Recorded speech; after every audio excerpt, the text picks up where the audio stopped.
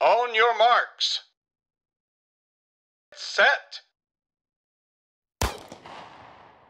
So welcome, Holly, onto the Vinco Videocast Series. Thanks for coming on today to talk to us about your career in athletics. It's on quite a peak at the moment, and it would just be great to get an insight into what it's like to be at the top of the sport and the journey that you've been on. So yeah, we will go back to where it all started, I think, initially. But just to begin with, you've had a slightly slower start to what a kind of normal season would be. You missed out on the World Indoor Champs for various reasons. If you want to go into them, you can. But is everything on track now? And where are you at the moment, getting ready for the outdoor season? Yeah, it was kind of an unusual period for me, but currently I'm like back on track. I'm out on warm weather training, having a really good camp. Training's going really well. I'm slowly progressing back through the runs. So yeah, can't complain. Getting like my speed work back in the gym and things like that. So yeah, currently going really well. But straight after the Olympics, it was a weird period. It was just kind of transitioning out and like kind of debriefing and processing what happened. I achieved something that I'd kind of thought maybe wouldn't happen. I'd hoped it had happened, but all through my career, I've known that I can be a global medalist, and I'd hoped I could be an Olympic medalist, and to actually then achieve that was just super special. So there was a lot of processing that had to go on, and then December and January were really tough months for me. I had glandular fever but didn't really know it. I wasn't like suffering, I think there's a spectrum of glandular fever, and I was definitely not at the really bad end.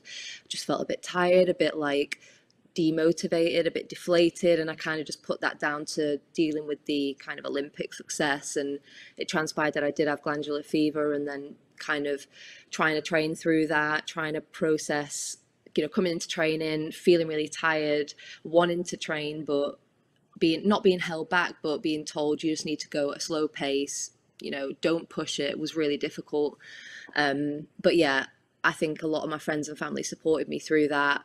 And after January was out the way, the January blues, I'm pretty sure a lot of people suffer that kind of thing in January anyway. Mm-hmm. But once January was out the way, it was almost I could see the light at the end of the tunnel and got my motivation back, got my energy back, and training just started to go a lot better.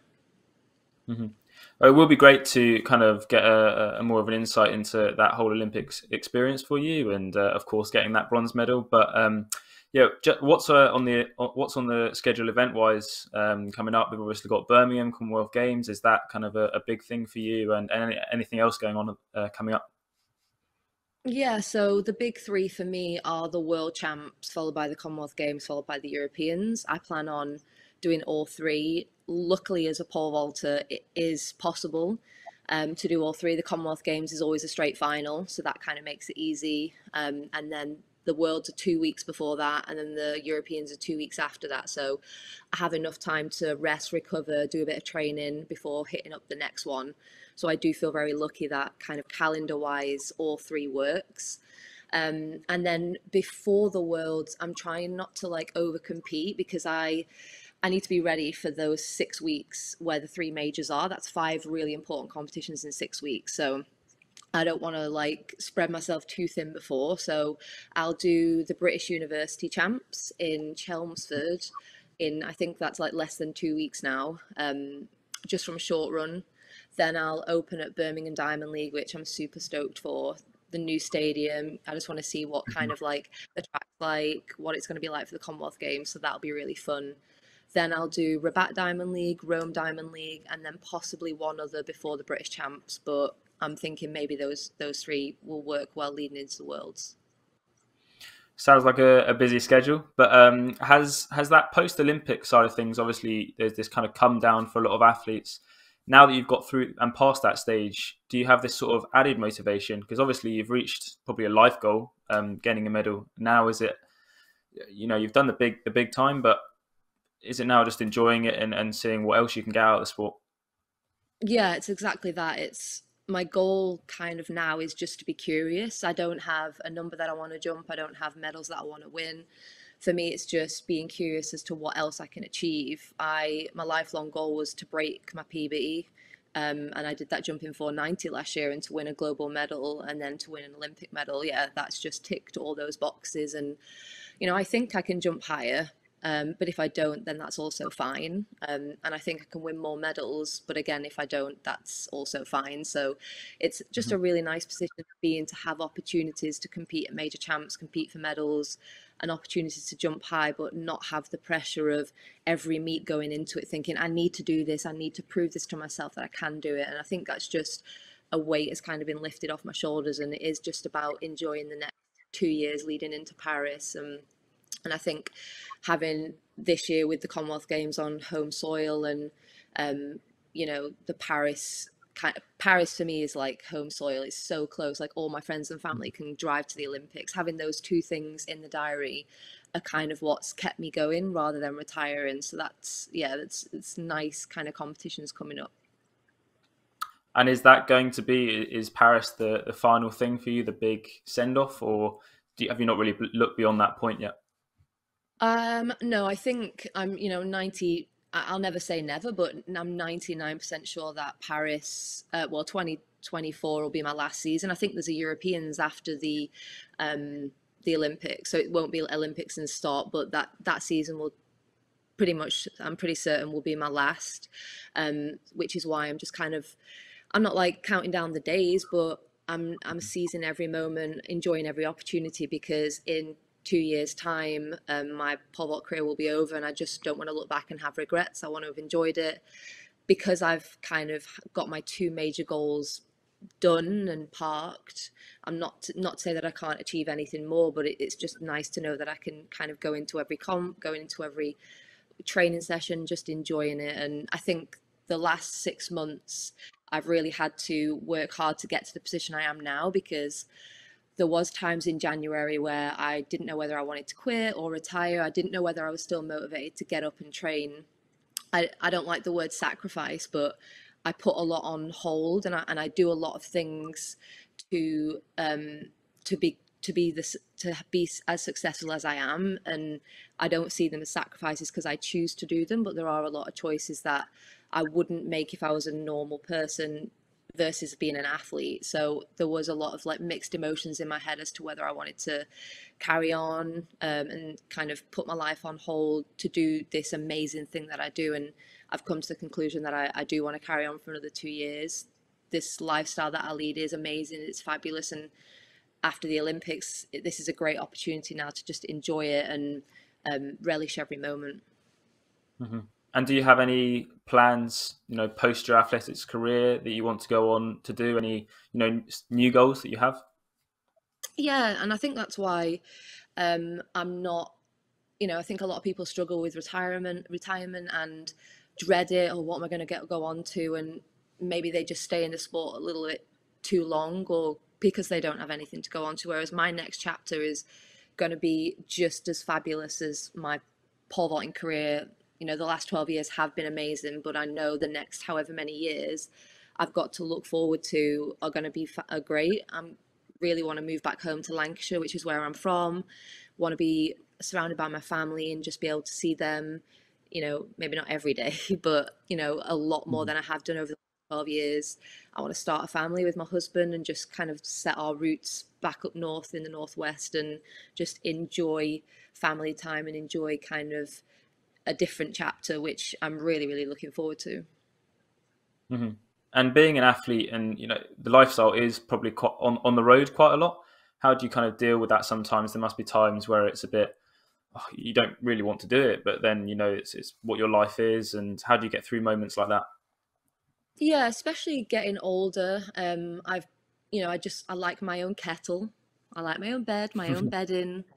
I like my own, just being able to chill out in my lounge and do whatever I want. And I think as I've got older, I've definitely struggled more with the travel, which is why over the last 4 years I've tended not to go on warm weather training camps. I like to be in control of what I eat. I'm currently in America, and the thing I'm struggling with the most is like the supermarkets. I'm like such a creature of habit. I'm like, they don't have what I want, and it's just Hmm. very stressful. I am really glad that I've come away, because the heat for me and my old bones and muscles works really well.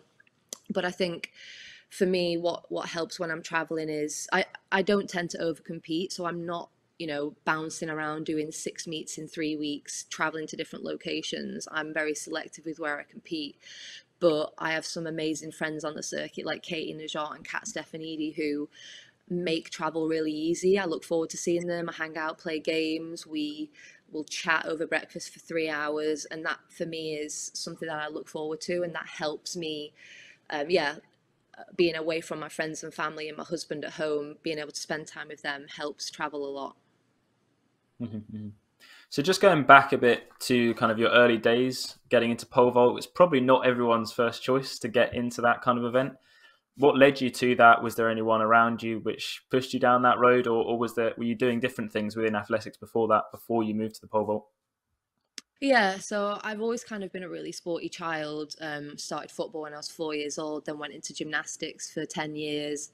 Then, all the way through high school, I played football recreationally away from high school, but at school, gymnastics, cheerleading, football, rounders, any sport that I could participate in, I would. I just loved being active. I loved learning new skills, learning new sports. I was kind of one of those annoying kids that would just pick up a rounder's bat and just whack the ball. So I kind of like enjoyed being good at sport. And then I kind of was transitioning out of football at the age of like 14, 15 into athletics.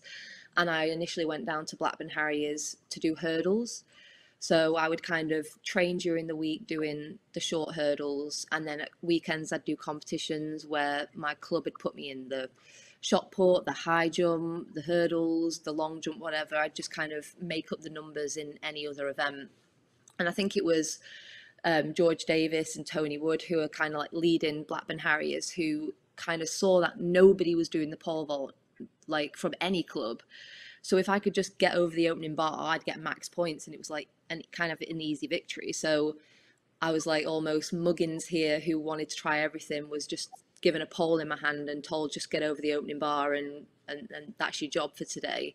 And I kind of like just really liked it, and they put on a kind of 6 week taster session course where they brought down a pole vault coach from the nearby club, and I was there when I mean Blackburn is a very windy, rainy part of the northwest, so it was very windy, very rainy, cold, and every week I was just there because I absolutely loved it, and it kind of just spiraled out of control from there because the coach saw something in me, saw my commitment, invited me to train with him on a full-time basis in Manchester, and yeah, it just throughout those 6 months, I went from being a recreational athlete training once a week to then training 5 times a week and PBing every week and whatever. So it was it was more luck by than anything else that got me into the pole vault. But I'm very grateful to Blackburn Harriers because if they hadn't have, shown me pole vault, I don't think I'd ever be doing it.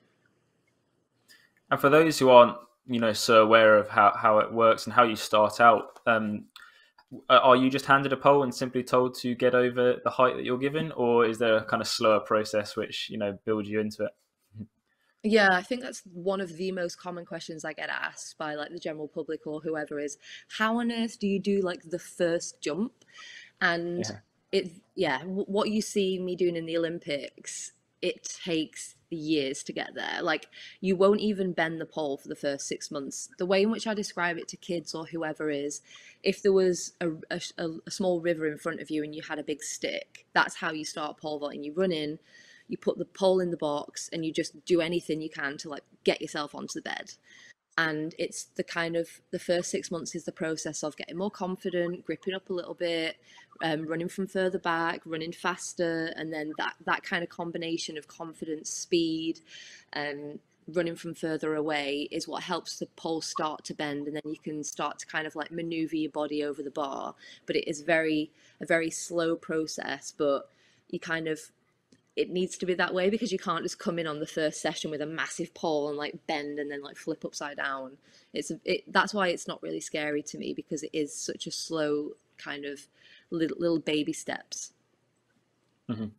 And when you kind of got going with the sport yourself, and you've been doing it for a while, was the Olympics and just making it as a professional career, was that something that was on your mind initially, or was it just I love athletics and this is just what I do at the moment? Yeah, it was definitely just I love athletics. I'd love to say I had early memories of the Olympics and me watching it when I was like 10 years old and I was inspired, but it really wasn't like that because I had such a background in football. I was a massive Man United fan. For me, the Olympics wasn't even on my radar. It was all about the Premier League and watching Man United play and whatever. So when I started pole vaulting, I didn't really know you could even do it as a job. It was just something that was really crazy, really fun. I absolutely loved it. And I think within the first year of doing it, within the first couple of years, I jumped 4 meters and qualified for the European Juniors. And I was like, oh, like you can represent GB doing this. That's kind of fun. And then the next year, I went to the European under 23s and the World Juniors and things like that. And I think it was only about like I think I've been doing it for 2 years. And then someone was like, if you jump this high, you can go to the Olympics. And I was like, okay, that's pretty fun. Like, let's try and do that. And then it happened. So yeah, it was all just a bit taking it in my stride and just doing it because I absolutely love it. And this crazy event where you just flip upside down was really fun to me. Hmm. And when you're at competitions, it can sometimes look, from an outsider's point of view, that you're just going and doing your jump, and then you're going and sitting down essentially. Then there is, of course, I'm sure, a lot more to it, mental preparation, and yeah, what are you going through? Let's just say you've done your first jump, and then there's this time period until your second jump. What does someone like you go through in preparation for that second jump? Yeah, it's really interesting being a pole vaulter because you have this really long time when you're out there. You go out there and you warm up for an hour, and then I can sit around for 2 hours before my first jump, and it's a getting that balance right of being relaxed and not wasting nervous energy, but also staying hyper vigilant as to when you're about to jump because you don't want to be caught off guard and be too relaxed. So you kind of just learn how to deal with that throughout your early the early days of your athletics career. And yeah, for me, once I've done the first jump, then for the second jump, it's about going over to my coach. Do I need to change my pole? Do I need to change the stands? Do I need to bring them in, push them back? How's the wind looking? Has the weather changed at all? And it's like constantly evaluating all these variables because in the pole vault it's such fine margins, and if I'm on the wrong pole and the wrong jump, then I totally waste an attempt. So I think for me it's then just like assessing kind of what's going on with the situation, and then sit down, probably have like a drink or a snack, depending on how long I'm going to wait. And then for me, the routine is I know exactly, say, like it goes Kat Stefanidi, Katie Najot, and then me. So when I see Kat kind of getting ready to take her jump, I'll stand at the back of the row and I'll start preparing my pole, put some, spray glue on it, make sure it's the right consistency on my hand. I'll then just maybe do a little stride to get my legs going, but I'm constantly like, you've got to be so aware of like, when am I on the run, when am I needing to get ready and things like that. So it seems daunting when you tell someone who's never done it, but it is something that you just learn year on year on year of doing it. Hmm. And so, talking about, we've obviously spoken about the Olympics, but if you could give a background and an insight into the whole experience itself. I'm assuming of course, you were going in looking to get a medal. So, how did you approach the whole Olympics? Of course, we had lockdown and coronavirus delaying things along the way. Yeah, how did that, what did that, create for you? Yeah.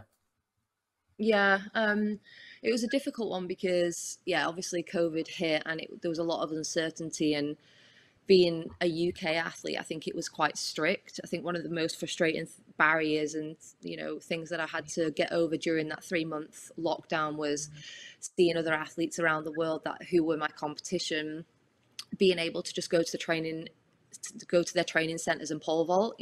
We were actually stuck in our houses, and I'm pretty sure there were other people around the world who had it as bad as us, but it was frustrating being, just trying to cobble together a circuit in my garden or do a weight session, Mm. not being able to sprint or pole vault, and then seeing my competition doing that. And, at that point, the Olympics were still going on, and I was like, I'm at such a disadvantage. I can't, I can't do anything that's going to prepare me well enough for the Olympics.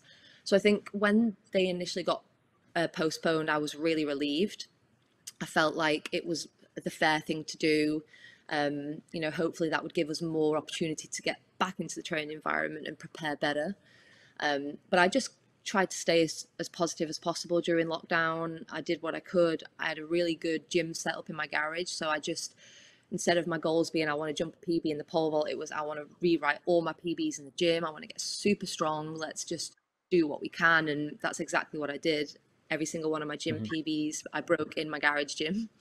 And then I think from then on, when we started back training in September 2020, preparing for the Olympics, everything just went right for me. I had a great indoor season where I jumped 485, won a medal at the European indoors. We learned a lot from that, but we kind of realized that the training we did throughout September and October and November and December worked really well. It got me really fast. I was pole vaulting great. So we just kind of rolled that out again through April and May, and then just competed leading into the Olympics. And yeah, to break my PB at the British Champs was a great way to kind of give me confidence leading into the Olympics. And I think going into the Olympics, I knew there was 5 girls that could win a medal, and obviously there's only 3 medals.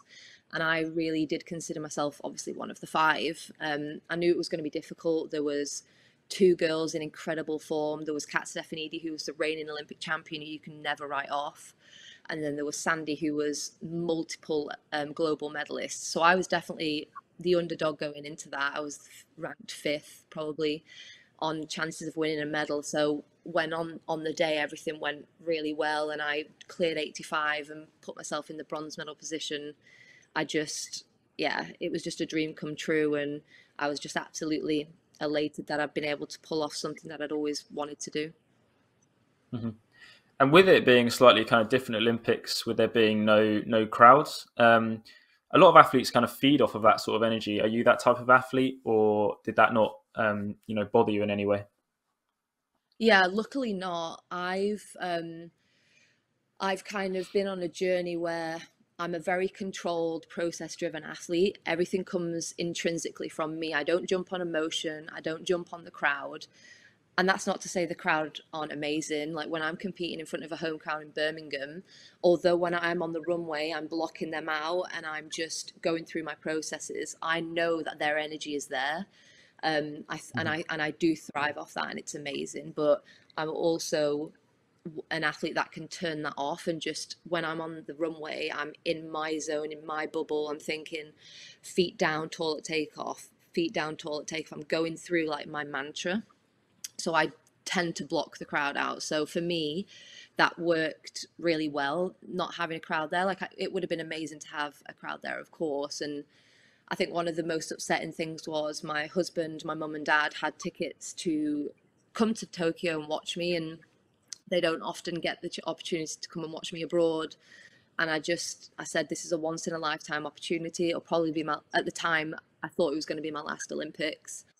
So I said, come and watch me. I'm going to give it a best go to win a medal. Just, it would be great to have your support. So knowing that had it happened a year earlier and the same outcome happened, they would have been there to watch me win a medal. It was very upsetting that they couldn't, but Hmm. on the whole, the fact there was no crowd and it was a very like, for the way in which I describe it is it was all about the athletics. There was no frills. There was no glamour. It boiled down to on that day who could deliver the best performance to win a medal, and that's kind of like what I love about athletics is how pure it is. So for me, it was kind of special, but in like different ways. Hmm. Uh, the pole vaulting community is quite strong. Yourself and other athletes, when you're on the Diamond League circuit, you're all a very close knit group. How do you differentiate when you spend time with them, just personally, and everything's all nice, and then when you're going and doing actual competing in events, how do you differentiate between those two and just kind of blank out the personal side of it? It's super easy in the pole vault. When you're stood on the runway, it's you versus the bar, not me versus Katie or me versus Kat. At that very Hmm. moment, it's me versus 450 or me versus 480. And that just makes it really easy to just still be friends with them. Like I will chat to Katie throughout the whole comp, know like there's no malice. I'm not trying to put her off. She's not trying to put me off. I'm not thinking, oh, I want her to fail the bar, because that doesn't really affect me. Like if she clears 490 and I don't, that's on me. That's not on anyone else. And I have got to, I know, I've got to a place in my career where I can be happy for other people when they succeed. We're all out there wanting to do as best we can, and we all want to clear the bar that gives you the gold medal, but that's just within your control. It's not within some. Nobody else really affects me. It's me versus the bar. It's the only person that can affect me is myself. And I think I would much prefer to be happy for someone to succeed than have that horrible, bitter, sick feeling in my stomach when someone does well and I don't. That to me, just that feeling that I have, I don't like it. So I changed that about myself, and now I can be really happy and cheer people on mid competition, because I know that it doesn't affect me. I'm just there to me versus the bar, and that's literally how simple it is. And it just means that we can hang out and have fun during the competition as well, which of course is nicer. I've seen you spoken a bit about it on Instagram, how, of course, it's the athlete that's doing the job at the end of the day, and they're the ones that win the medals. But there are generally there's a bit of a team behind those athletes. Who's been behind you and helped you along your journey? Yeah, I'm a big advocate of, although I'm out there and I'm the one that stands on the podium and wins the medal, there is a massive team behind me that have been there through thick and thin, who without them I wouldn't have won the medal. And I know you hear that a lot, and it's easy for an athlete to say, oh, without this person I wouldn't have won my medal. But I really do believe, my husband has moved around the country to support me in whatever I wanted to do. There was no questions asked if I needed to move to Cardiff, and if I needed to move to Loughborough, if I need to go to bed at 10 a.m. or eat really clean. Yeah, through thick and thin, he's been there supporting me. And that's the same with a lot of my family and friends as well. Just constant support and reassurance that keeping going, what I'm doing is worth it. And kind of, I've known that their belief in me to win a global medal has always been there, and that's really, really helped. But then, of course, my coach, Scott Simpson, who has been coaching me now for, between 8 and 10 years, has just been an absolute, a massive cog in the reason why I've been successful. And I think I wish that you could share a medal, and I actually bought a replica of the bronze medal from China, because he deserves the medal just as much as I do, because he is out there with me, not only like in the training environment and, if I'm having a bad day personally, or if I need to ring him on a Sunday, he's absolutely there 24/7, whatever I need, whether it's sport related or not. And that for me is super supportive. And not only does he write the program that makes me successful, that when I'm out there jumping the bars, he's there, like supporting me, helping me, whatever I need. And I always say that I can feel but not see, and he can see but not feel. So as the combination together as a team, we work perfectly, and one without the other wouldn't work. And I think, yeah, I'm just very grateful for his support and what he's put into me as a person over the last 10 years to help me be successful. And it's definitely not just me. It's a team effort. And just heading into my final couple of questions, are you happy with the kind of state of British pole vaulting at the moment? Would you like to see anything different to make it, is there anything that we could be done to make it more exciting and bring a different audience in, be that from a sort of event perspective or even from a broadcast perspective? Yeah, I think in terms of a few bits of your question, the pole vault, it's a very technical event. I think my coach has only just he got employed in 2018, so we've only actually had an employed coach in the pole vault since 2018. And if you look at the depth of the event, it's there. We have the talent, we have the people that can succeed. We just need years and years and years of coaching and good education. And I think we're definitely getting to a point where we can have more depth at the top, which is very promising. I think in terms of broadcasting, I'd like to see more street events, taking the athletics to the street. You have maybe the elite competition on a Sunday, but then on the Saturday you have the elite athletes. So me, myself and whoever come down, we run taster sessions throughout the day. where we get kids involved, we get them up on the runway, picking up a pole, having a go, just making it more accessible, because pole vault just isn't that accessible in the UK. You don't do it at school. A lot of clubs don't have the coaching, they don't have the facilities. So I'd just like to see a little tour where we kind of take pole vault to the people. And I think that could be a way of introducing it and making it more exciting. And I think a Mhm. broadcaster could just do a better job of showing the pole vault. I sat down and watched on YouTube the 2019 men's pole vault competition, and just wow, it was so competitive. Sam and Mondo were back and forward. Mondo was leading, then Sam cleared on his third attempt, and it was exciting because I watched it unfold. I watched the story unfold, and it was the same in Tokyo. If you watch the rerun of the women's competition, Kat Stefanidi goes into bronze and I'm pushed into fourth, but then I step up and I push her into fourth, and you don't get that with a lot of coverage, because you just see, oh, let's just see the winning jump, and then this is who got silver and this who's got bronze, and everyone's like, oh, okay, cool. Whereas if we see a 400-meter race unfold, Shawnee Miller might take over whoever and then she might drop off, and that's exciting. And there needs to be a way to be able to show that, whether it's split screen or pole vault only feeds. There could just be a better Mhm. way, I think, of really portraying the story. Mhm. And my final question for you is: do you have any tips for younger athletes, or maybe people that are in their later teens who want to try and take up the sport and see what they can do with it? Yeah, I think it's pole vault is a super fun event. It's the training's really varied, which makes it not boring, and it makes it exciting. And I think I would just give tips to anyone who wanting to try the pole vault, but in any sport, is, I do this because I love it and it's fun. And I think a lot of people look at elite athletes and think, oh, they have to be really strict with their diet. They've become robots because it's their job. Like, although it is my job, the priority one is, am I enjoying it? Am I having fun? That's priority for me, and if I am, then that's why I continue. If I ever lose sight of that, and I'm not having fun, not enjoying it, then I think I would just drop out the sport. And I think it's super easy to lose sight of that when you get into big races, run for Team GB, the pressure gets too much. And I think the advice I give is just remember why you started the sport. You didn't start the sport to be a millionaire or to go to the Olympics or to win a medal. It was because you absolutely love it. And I just think, don't lose sight of that. Mhm. Well, thank you very much, Holly, for your time today and giving us an insight into what it's like to be an elite pole vaulter. Thank you for having me.